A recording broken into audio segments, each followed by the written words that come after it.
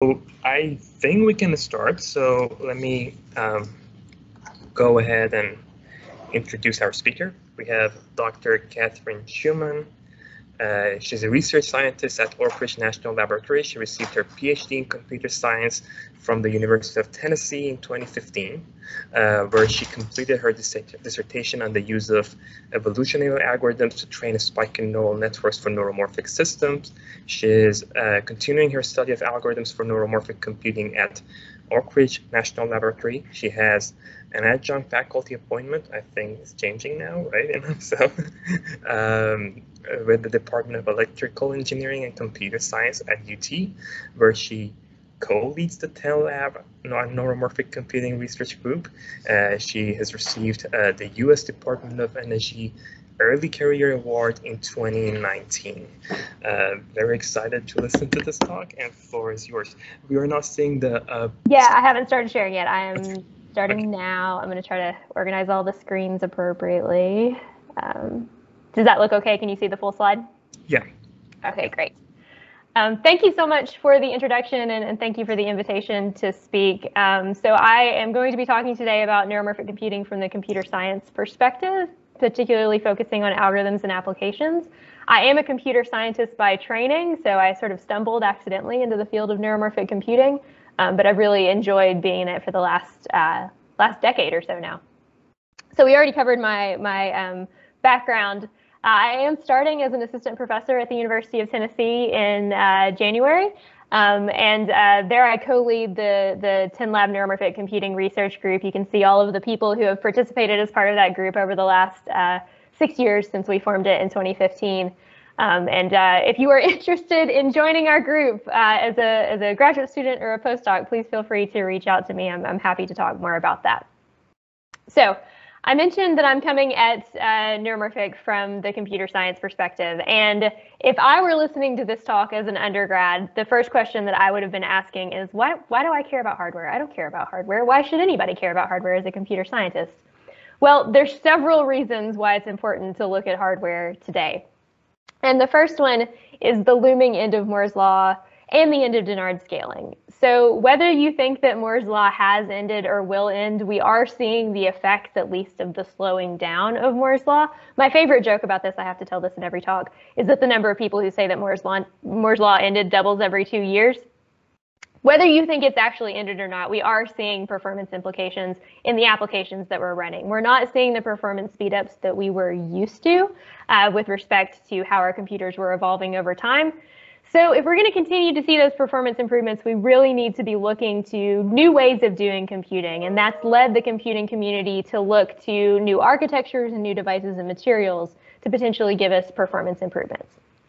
So at the same time that we have the looming end of Moore's law and the end of Dennard scaling, we also have a fundamentally different way that we are using computing systems, particularly in the realm of artificial intelligence and machine learning. With the rise of the success of deep learning in the last decade, we're now using it in a wide variety of applications across computing. So if we're thinking about building a new type of computer because we need to see performance improvements, it would make sense that we would start to target systems that are also good at doing AI and machine learning.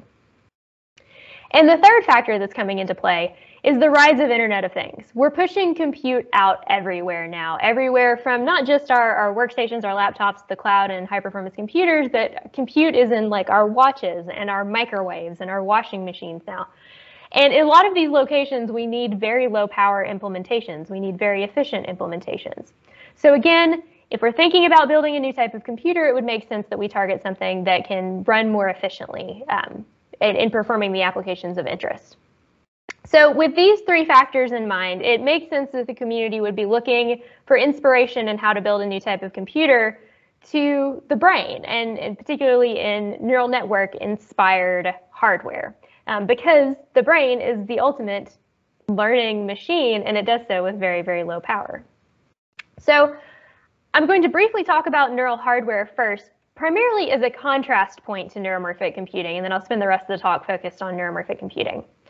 So neural hardware systems are those that accelerate traditional neural network and deep learning computation. They are built to do today's algorithm, and they do today's algorithms very, very well. An example of a neural hardware system is Google's tensor processing unit, the TPU.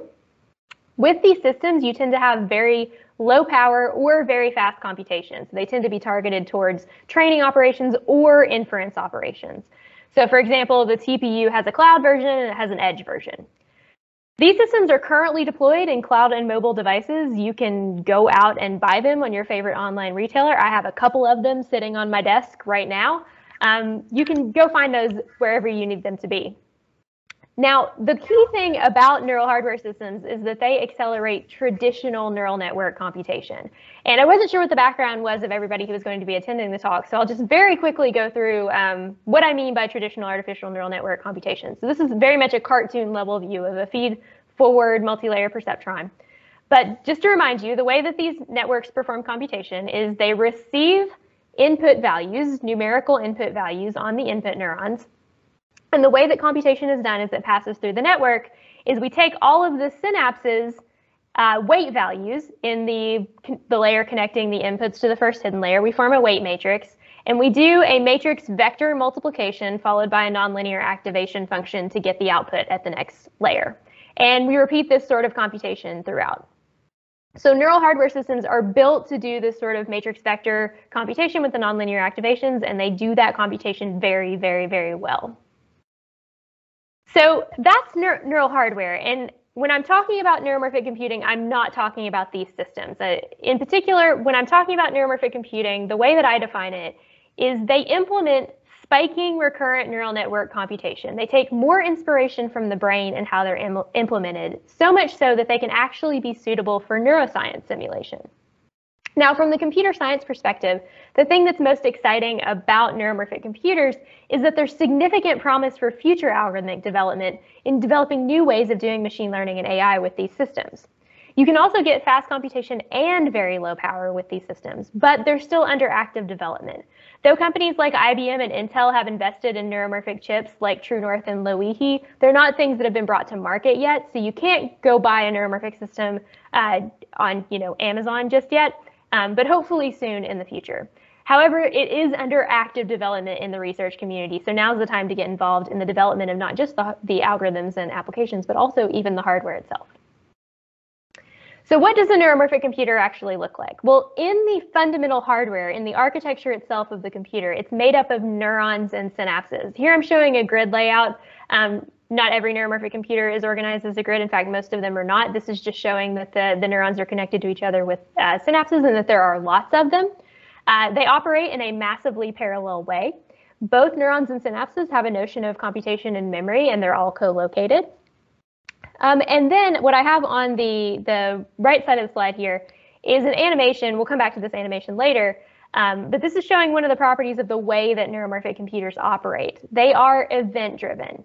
What you're seeing are neurons and synapses in this animation. When the neurons are lighting up, that's when they're active, otherwise they're idle. When the synapses are lighting up, they're active, otherwise they're idle. In neuromorphic systems, the neurons and synapses are only doing work when there's work to be done. Thus, they have extremely low power operation. So this is what gives them their extreme efficiency in actually implementing the hardware. So from an algorithmic computer science level, what makes neuromorphic computing different from neural hardware is the type of neural network that it implements. So neuromorphic computing systems implement spiking recurrent neural networks. So this is the same sort of cartoon level view of a spiking neural network as the feed-forward network you saw before was. The key difference between spiking neural networks and traditional artificial neural networks is that they include time components on the neurons and synapses. Time is fundamental in the way that spiking neural networks process information. There's also tend to be more complex network structures in our spiking neural networks. You can see recurrent connectivity here. You can even see things like multi-edges to neurons connected by two edges on two synapses that are functionally different because they might have two different time delays. In general, spiking neural networks can have any two neurons connected to each other via synapse or more than one synapse. Spiking neural networks also receive input over time in the form of spikes, and it produces output over time in the form of spikes. So here is a little animation that will show you how spiking neural networks process information. You can see incoming spikes to the input neurons Once the first two spikes reach two of the input neurons, that's going to cause those neurons to fire, generating internal spikes that are now traveling throughout the network. So even though those first three spikes that were generated at the same time, they're arriving at the hidden neurons in the network at different points in time. This is because the synapses have different delays on them. And you can see the spikes traveling throughout the network. The timing of the arrival of spikes has an important impact on the way that these networks are performing computation. The timing of the arrival of input spikes encodes information, and the timing of the output spikes that are coming out of the network also impacts how the network is performing. So hopefully that little animation gave you a little bit better of an idea of what's going on in spiking neural networks. I've certainly spent a really long time making it in PowerPoint, but it's a toy one. It's not actually doing anything. This network, you already saw this video smaller on the previous slide. This is actually a spiking neural network that is solving a real task. And so in this animation, there are the input neurons shown in yellow over here. The output neurons are shown in red, and then the hidden neurons are the teal neurons shown throughout. The synapses that are connecting them are both excitatory and inhibitory. Those are the two different colors. And what you're going to see in this video, again, is there's input information coming into the inputs being stimulated from the outside. And it's causing those input neurons to fire, generating spikes that are now propagating throughout the network. And you can see the spikes are traveling back and forth throughout the network. The timing of the arrival of the spikes is happening at different times because of the different synaptic delays. And you see this flurry of activity that's being developed in the network. This particular network is performing a scientific data classification task. We'll talk more about it later in the presentation. But what we're doing is we're monitoring the output neurons to see how many times each of them are firing, and it's giving us a classification. Okay, so that's the sort of neural network model that's running on these systems. But a big area of research in the field of neuromorphic computing is how we're actually going to build the underlying hardware and what the hardware is actually going to look like. So I wanted to just briefly detour into neuromorphic hardware research because it is a huge part of the field. Neuromorphic device research and materials research covers a wide swath of different types of ways you can build these computers. I'm highlighting 3 examples here, but keep in mind that these are by no means comprehensive. There are many, many, many other neuromorphic implementations and many different ways you can build these systems. But these are 3 specific ones that I have worked with my collaborators. So the first is neuromorphic systems built with metal oxide memristors to be the synapses in a neuromorphic system. This is a system called Mr. Dana that's developed at University of Tennessee by Garrett Rose's research group. And we've worked with this system, and it certainly has different behaviors than what you would see with a conventional CMOS digital system. Another example of some neuromorphic hardware implementations is a superconducting optoelectronic neuromorphic hardware, where the neurons are actually superconducting optoelectronic neurons and the synapses are magnetic Josephson junctions. This is a system that's developed by Sonia Buckley's group at NIST, and it, as you can imagine, has radically different properties than the memristive implementation. And then perhaps the absolute weirdest neuromorphic hardware implementation that I've worked with was developed by researchers at Oak Ridge led by Pat Collier. And this is a biomimetic neuromorphic implementation where the synaptic device is literally 2 water droplets that are encased in lipids and squished together to form a membrane, and the membrane acts as the synaptic device. It is an extremely weird device with very different behaviors from what you would see in the memristive implementation or the superconducting optoelectronic implementation. And so we have to target it and behave very differently when we're programming these systems. So this is just to give you an idea of the diversity of hardware that exists in the field. Now, it's really exciting to have all of the different hardware implementations. It also makes it really difficult to work with it from a computer science perspective. We're basically reinventing every aspect of the compute stack simultaneously. There's research ongoing in everywhere from the materials that you're using to the devices, to the architecture, all the way up to the applications and the algorithms. And unlike traditional computing, back to that question of why you should care about hardware, even though I'm a computer scientist who does all of my research in the application algorithms and system software space, everything that's going on at the low levels of the compute stack influences what I'm doing. So when I'm thinking about building an algorithm or an application for a neuromorphic hardware implementation, I can never forget that I'm targeting a particular neuromorphic hardware implementation in the background. So this is always coming into play when I'm talking about algorithms and applications.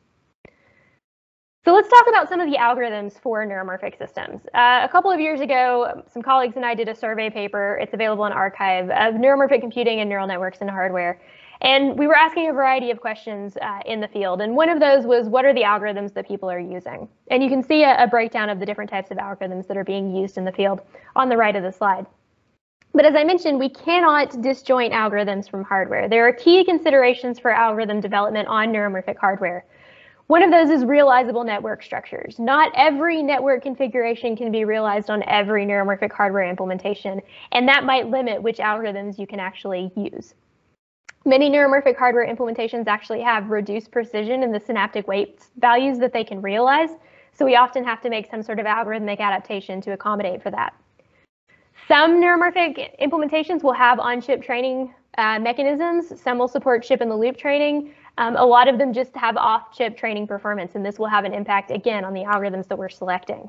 We often have to deal with noise, process variation, and cycle-to-cycle variation on these systems. We have to consider whether the hardware is optimized for training or inference, and we have to think about what the reconfigurability of the neuromorphic hardware actually is. What can we mess with when we're working with these different algorithms?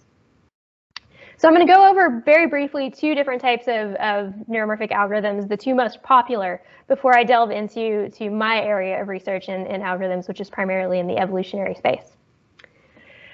So the most popular supervised learning approach in neuromorphic computing is backpropagation-like approaches. So backpropagation-like approaches in the hardware require dense connectivity. They require you to be able to realize these feed-forward structures. They tend to be implemented on, for example, crossbar-like neuromorphic architectures. But we have to make algorithmic adaptations when we're working with backpropagation for spiking recurrent neuromorphic hardware. And the biggest adaptation is that we have to do something to accommodate for the non-differentiability of spiking neurons. Spiking neurons basically accumulate charge until a threshold is reached and then they fire. That activation function is not differentiable, and backpropagation relies on the differentiability of the activation function. So if you're using a backpropagation-like approach for a spiking neural network, you have to make some sort of accommodation to approximate differentiability. But one of the most popular ways of training these is to make some sort of accommodation for that.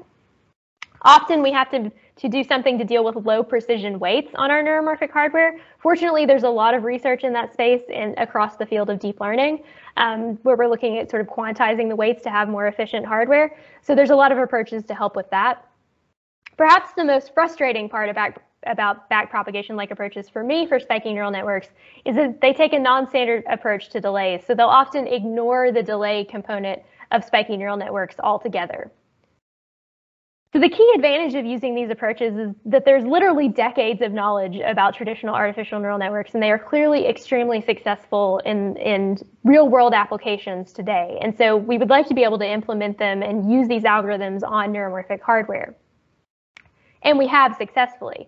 But a key disadvantage, as maybe I telegraphed by my frustration, is that they don't work natively on many of the features of spiking neural networks. They're not necessarily leveraging the inherent characteristics of spiking neural networks.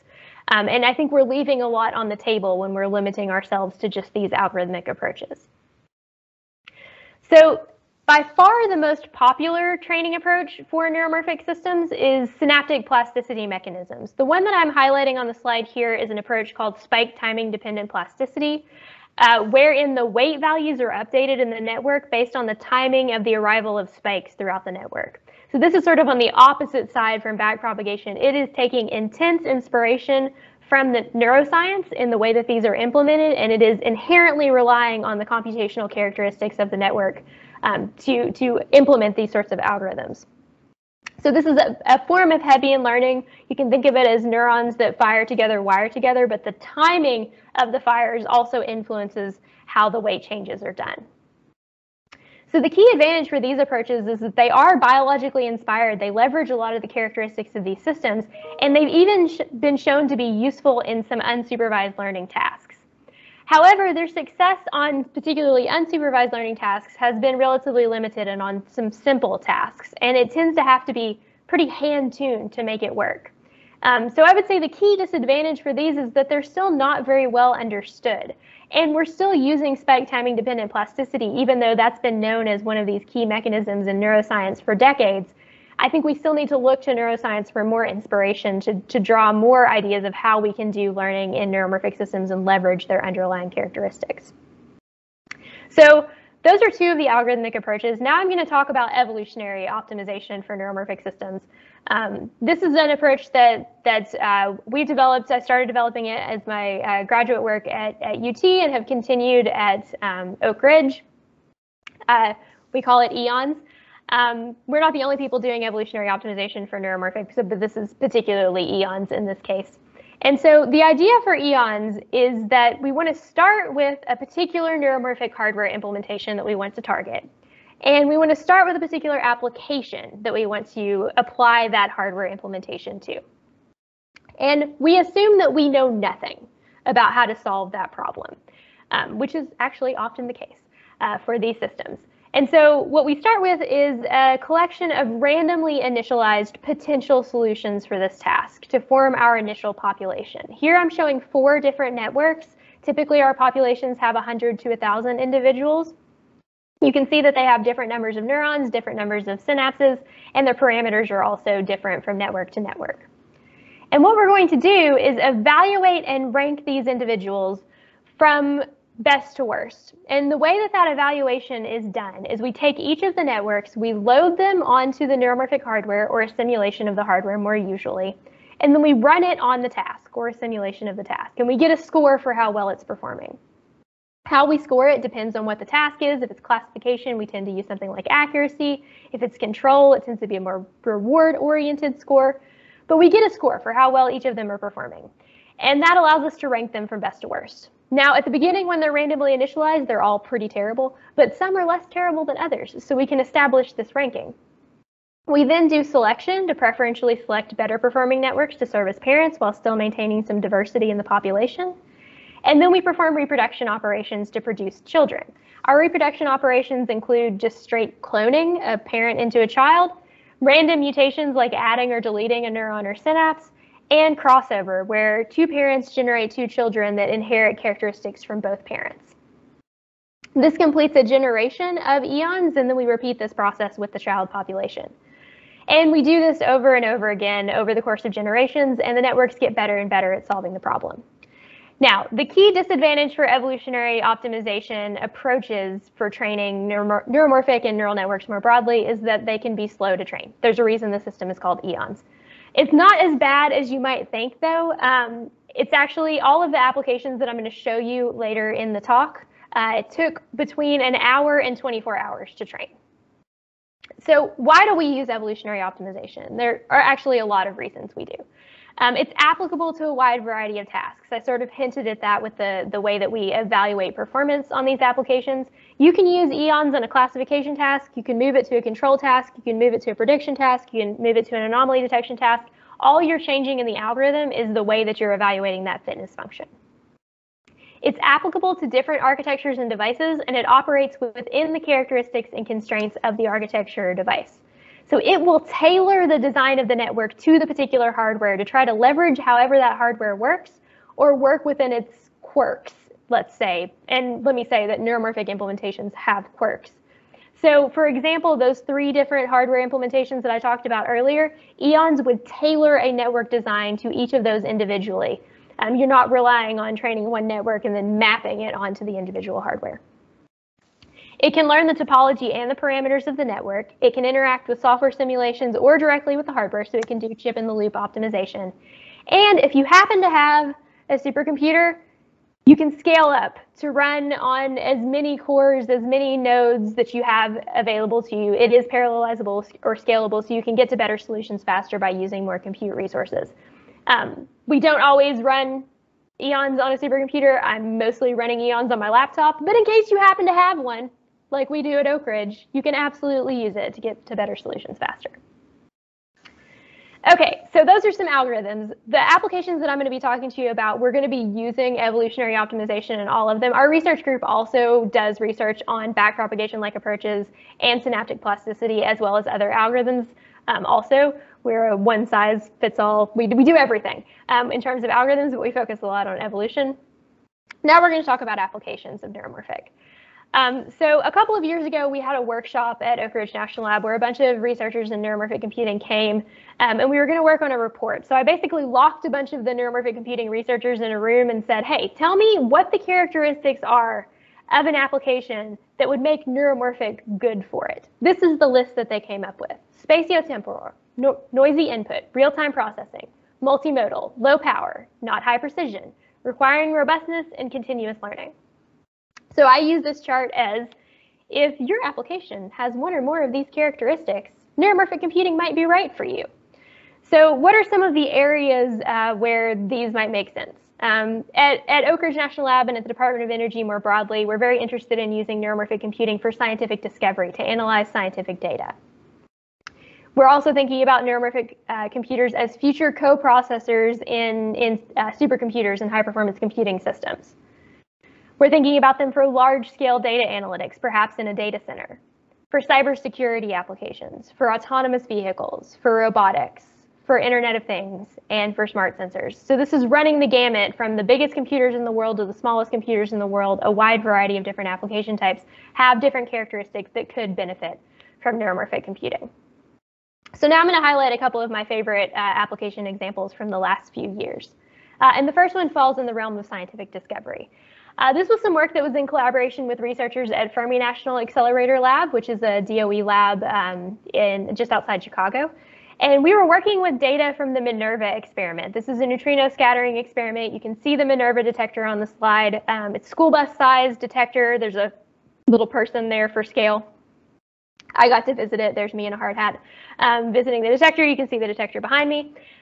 So what happens with this detector is that it is exposed to a neutrino beam at the front here going through the green plate. And what they're looking at is they're trying to study neutrino nucleus scattering events that are happening within the detector. The problem is that the detector itself doesn't actually detect that event. It detects just energy levels throughout. So they had a machine learning task, in particular a classification task, which is to look at the data that's coming off the detector and to classify the horizontal region where the neutrino nucleus scattering interaction originated. The data, when you actually look at it in images, looks like fireworks, like bursts of fireworks. And so we wanted to figure out where the original interaction that caused the bursting to occur happened within this data. So at Oak Ridge, we actually took both a deep learning convolutional neural network approach as well as a neuromorphic spiking neural network approach. And we got comparable accuracies on both. The difference in accuracies here is negligible. But what's really interesting here is the size of the networks that we produced. So you can see the spiking neural network here on the slide. Actually, the network you saw in the animation earlier was one of these networks for this Minerva data task. This network has 90 neurons and 86 synapses. It's not even fully connected. It's not using all of the input neurons to make a decision. So why is that interesting? If you're familiar with the structure of a convolutional neural network, you can see these last couple of layers here are fully connected with dropout layers in between them. This fully connected layer has 98 neurons in it. Just this layer is bigger than the entire spiking neural network. So in the case of a scientific instrument task like this, energy usage may not be your biggest question. We estimated that we could do this with a memristive neuromorphic implementation with about 1.66 microjoules per classification, but maybe you don't care about power when you have a school bus size detector. So why does it matter in this case? The smaller the network, the faster you can actually run it. And if the data is coming really fast in one of these big science experiments, that's an advantage. You want to be able to process the data in real time. So that's one of the examples of an application. The other three examples I'm going to give you are actually control tasks that we've looked at. So this first one was actually a senior design project at the University of Tennessee back in 2017. And both of these students, one is now a researcher at Microsoft and the other is getting his Ph.D. at Georgia Tech. But they were in our TENNLab neuromorphic computing research group, and they decided that they wanted to build a robot that would be entirely controlled by an onboard neuromorphic system. And the task for this robot was to navigate and explore an unfamiliar environment while avoiding obstacles. They wanted to be able to drop this robot into any environment, have it cover as much ground as possible, and avoid obstacles along the way. So you can think of it as like a surveillance or a search and rescue task, or you can think of it like a smart Roomba. Vacuum everywhere, don't run into the cat. So the challenges that they were imposing on this, in addition to having it be entirely controlled by an onboard neuromorphic implementation, is we wanted to process all of the inputs on board and make all control decisions on board.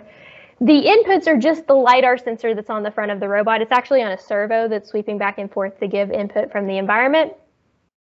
And the outputs from the neuromorphic implementation are the motor controls of the robot. Left motor forward, left motor back, right motor forward, and right motor back. So when we say we gave it no explicit instructions on how to operate, it literally doesn't even know how to turn left and right when we first start. It has to learn how to do that over the course of training. It also has no prior knowledge about the environment. We train in some fixed environmental configurations, but we expect it to be able to translate to environments it's never seen before. And finally, we trained only in simulation, and we expect it to be able to translate into the real world. So what did the simulated environment look like? It looked like this. It was very simple. The robot is a sphere. It's the red sphere. The obstacles are also spheres in the environment. This is after the network has been trained, and you can see it's covering ground in this simulated environment, avoiding obstacles along the way. And it has to have some sort of memory about where it's been to be able to cover new ground in the environment. So we're trying to leverage some of the temporal processing capabilities here. So we trained a network with eons. This actually trained it under 24 hours, and then we deployed it to the physical robot. This first clip is the very first time that we ran it. That's why all the students are in the background.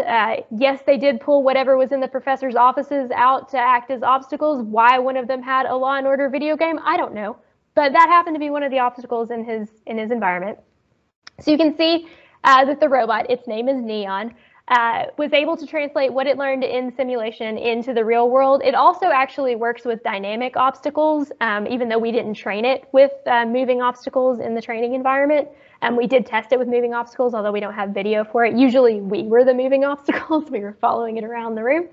But it was able to translate into the real world. And it was having good coverage skills in the environment. I think later in this video, I'm going to skip to the end.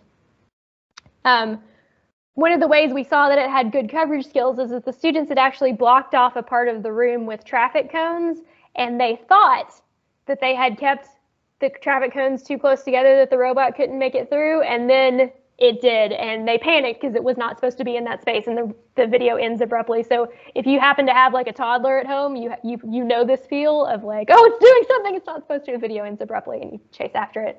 But it was covering as much ground as possible within the environment. So that's one application. Another one, this is actually something that we've done in the last year. This is working with researchers at Oak Ridge National Lab's National Transportation Research Center. And in this case, we wanted to use a neuromorphic implementation to control how much fuel is being injected in an internal combustion engine to reduce the amount of fuel needed to run that engine, but still keep the engine running normally. So what happens in an internal combustion engine is as you're decreasing the fuel that you're injecting at each cycle, you're making it more likely to partial burn or misfire, which will cause the engine to have undesired levels of noise, vibration, and harshness. And so what we wanted to do was train a spiking neural network that we could deploy to a neuromorphic system that would in real time monitor state from the engine and make a decision about how much fuel to inject at the next cycle to keep the engine running as normally as possible while still decreasing the amount of fuel required. So we actually did some training on Summit with our EONS training approach. We did not use the full supercomputer. We used all of 24 nodes of the 27,000 for 2 hours to train a couple of spiking neural networks that we could then deploy to the neuromorphic system and test it in the real world. So we did all of our training in simulation with the engine, with a simulated engine on the supercomputer. And again, we expected it to be able to translate what it learned in simulation to operate with the physical engine in the real world.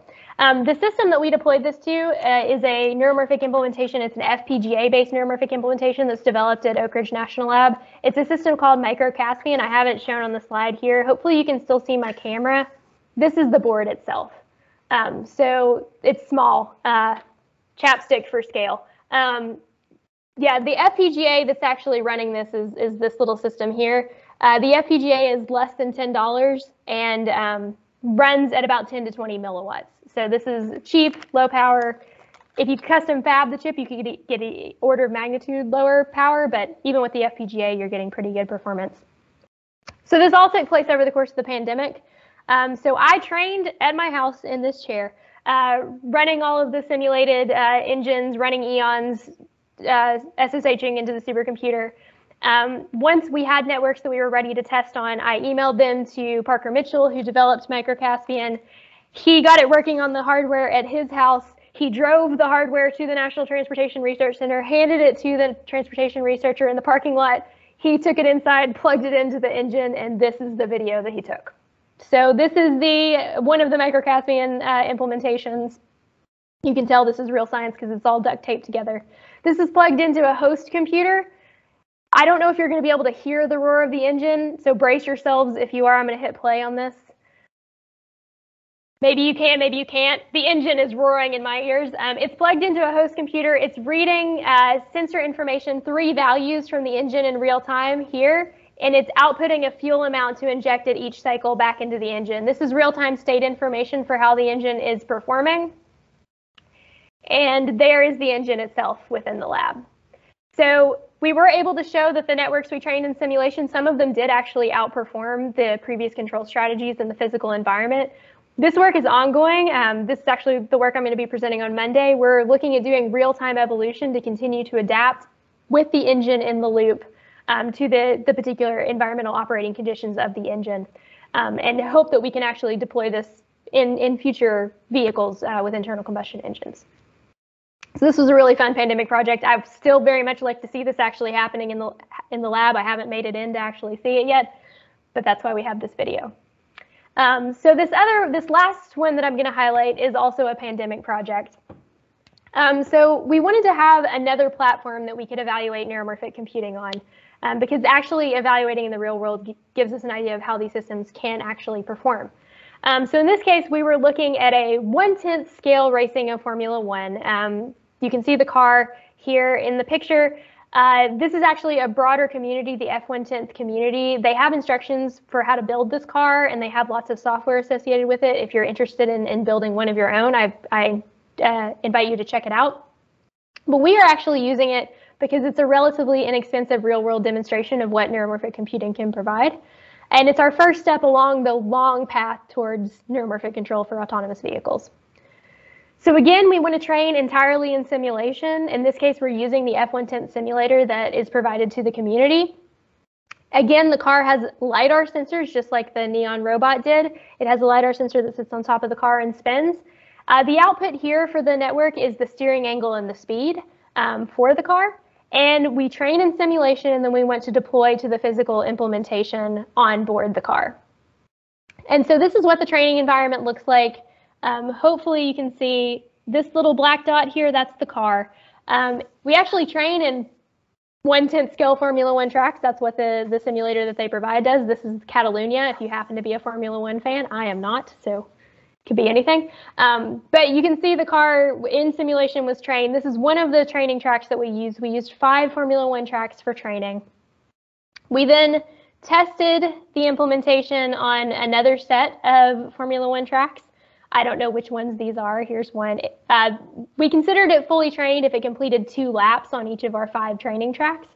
On the 3 of the tracks that I'm showing here, it completes 2 laps as well. I'll skip ahead. Here's another track where it's completing 2 laps, and another one where it's completing 2 laps. It's not perfect. So when I say it's usually able to extend what it has learned, even in the simulated environment, there's still some cases it's going to crash down here in this hairpin turn. In some cases where it hasn't quite learned how to navigate every possible scenario. But we felt pretty confident that it was ready to be able to be deployed onto the physical car. However, if you want to test a little autonomous race car, you need a racetrack. And so we built a racetrack. We built a racetrack in my basement, which is where I work every day. So in the rest of the space here, this was actually at my house in my basement, because that's how science is done these days. And you can see the car is navigating and the racetrack along the way. It would actually continue driving around this racetrack. We videoed it for 2 laps. One of the things that we're seeing in the physical car, as we saw in simulation, is we're getting some of this weaving behavior. That's actually something we're trying to optimize out of the way the network is performing. We started with just trying to make sure it could navigate along the track safely. We have reached that point. We are now optimizing for speed. We're trying to turn it into a real race car, so we want to make it go fast, around the track. Ideally not in my basement anymore. We took down the track. We're trying to get to a bigger space so that we can do testing there as well. So why is neuromorphic interesting for these last three examples, robotics, the engine control, and the autonomous vehicle? Well, in all of these cases, you're talking about deploying something to an environment in the real world, and you want it to be able to run on as low power as possible. In the case of the engine, you want it to be able to do that because you don't want the compute cost to reduce the fuel amount to use more energy than what you're saving by reducing the fuel amount. In the robotics and autonomous vehicle case, you want to have as much of your power devoted towards the engine control and actually running the car and not in the compute, because you don't want to drain the batteries sooner than you would like. In addition, you need real-time responses in all of these cases. We're talking about responding on the order of milliseconds, which is not super fast, but you still need to be able to have that real-time response rate. So that's why neuromorphic is important for these. And in all of these, they have a temporal element where we're also trying to leverage the temporal processing capabilities of the spiking neural networks. Okay, so I'm getting close to my time. I may not take my brief detour. I was going to do a very brief detour. Do I have time? I mean, we're having fun, so you can go ahead. Okay, very brief detour. So all of that was machine learning. All of that was neural networks on neuromorphic hardware. Well, I'm not going to go over these properties again because we've talked about them throughout. But neuromorphic systems are just a particular way to do computing. There's nothing that says they have to be doing neural network computation. They're useful for more than just machine learning algorithms. So we've used neuromorphic systems to do lots of different graph algorithms. One is shortest path calculations, where we convert graphs onto spiking neural networks, and we can compute single source shortest path lengths. In around April 2020, we also were asking ourselves, for no particular reason, if you could use neuromorphic systems to model epidemic spread. Turns out you can. You can use your neurons as individuals in the population, your synapses as shared social connections, and your spikes as transmission of infection. By setting different parameters in the network, you allow for different conditions, and you can replicate SIR, susceptible infected recovered curves, that you see with other types of epidemic modeling systems with a neuromorphic hardware implementation. So it's not just neural networks. They're just computers that can do computing in a different way than traditional computers. Okay, so to quickly summarize, neuromorphic computers are a new type of computer inspired by biological brains. You program them with spiking neural networks. There are a variety of ways that spiking neural networks can be trained. There's not one clear winner. They all have their advantages and disadvantages. We've applied neuromorphic to a wide variety of applications, including scientific data analysis and robotics. And my favorite thing is to see a neuromorphic system controlling something in the real world. And neuromorphic computers are useful for more than just neural network computation. There's a whole wide realm of different types of computation that neuromorphic computers can potentially be useful for. And that's really a wide open question in the research field. So with that, I'll thank my collaborators at Oak Ridge and at the TENNLab Neuromorphic Computing Research Group at University of Tennessee, as well as our funding agencies. Thank you very much for your attention. I'm happy to take any questions you might have. If you have any interest in collaborating, you have any further questions, please don't hesitate to reach out to me. Thank you so much. Thank you so much. So I'm not sure we had any talks before that we were exposed to this much technical debt and we had that much fun. So thank you for that. I think we do have some questions. Yeah. So let me take a look at some of them, starting from the beginning. So, so Matthew Sharp is asking, are we advanced to the point where these SNNs can be linked and differentiated to take on a specific task working together like a functional brain? Like multitasking, I believe that's what is, being addressed, I don't know, that's my guess. I don't think there is work to try to get neuromorphic systems to model neural systems, but I don't know that we're to the point where we're like multitasking, moving towards general AI. I think we're still in the early stages for actually training. From the neuroscience perspective, the work that's done on neuromorphic tends to be more on like studying neuroscience, modeling neuroscience. But I think there is a lot of opportunity to use neuromorphic systems to study neuroscience to inform how we should build future neuromorphic systems to make them better. I don't know if that makes sense or if that answers your question, but Yeah. Okay. Thank you. So there's a follow-up question also on the application side. Are you aware of any natural language processing application or morphic computing being used for those kind of applications? Yes. I point to them in the survey paper. I don't personally work on any natural language processing, but there is work that's being done in the field. So I would point you to the survey paper. You can find them from there. But I can also point you to them if you email me. I can point you to some of the works in that space. Okay. So we have a question about, I mean, we actually have a couple of questions about the evolutionary algorithms. One of them is about optimization, the convergence time. How long? You kind of touched on that, but maybe you want to explain a little bit more. And also, maybe we can answer both at the same time. It goes back to like 2021, which I believe when you were talking about evolutionary structures, how the topology is changing. And so it's basically asking that how does that affect the time and accuracy? Like, what is the metric that you've been using? Because you said we can use different metrics. What is the metric that you are targeting?